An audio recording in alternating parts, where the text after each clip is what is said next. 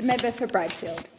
Thank you, Deputy Speaker. I rise to speak concerning the availability of Medicare-funded licences for magnetic resonance imaging, or MRIs, in and serving my electorate of Bradfield.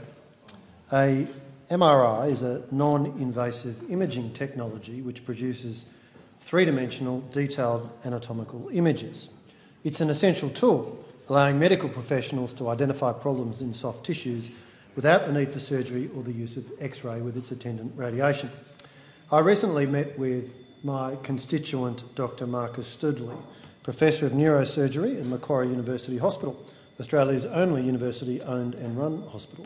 Professor Stoodley has been trying in vain under this government to apply for a licence for an MRI so that patients can access the Medicare rebate. The work undertaken at Macquarie University Hospital is at the forefront of medical research in Australia, and the hospital has a strong reputation for leading treatments incorporating the use of MRIs.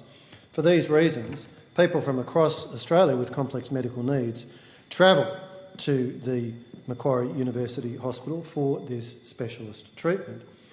However, such travel, of course, is very expensive, particularly at a time when costs of living are rising. I made representations on behalf of Professor Stoodley and the Macquarie University Hospital to the Health Minister. Each year, of course, I send hundreds of representations to ministers on behalf of the people of Bradfield. I get a range of responses back, but I do want to acknowledge that in many cases the responses are constructive and the Minister shows a willingness to engage with the issue in good faith.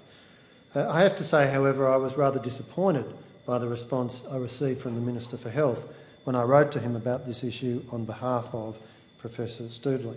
I was told that difficult decisions had been made as to where the government had decided to invest in Medicare. Clearly, the implication from that is that the government is not inclined to make decisions to invest in the provision of an MRI machine in a manner that would best serve my constituents in Bradfield. It's an unfortunate and unsatisfactory outcome, and I think something to be regretted.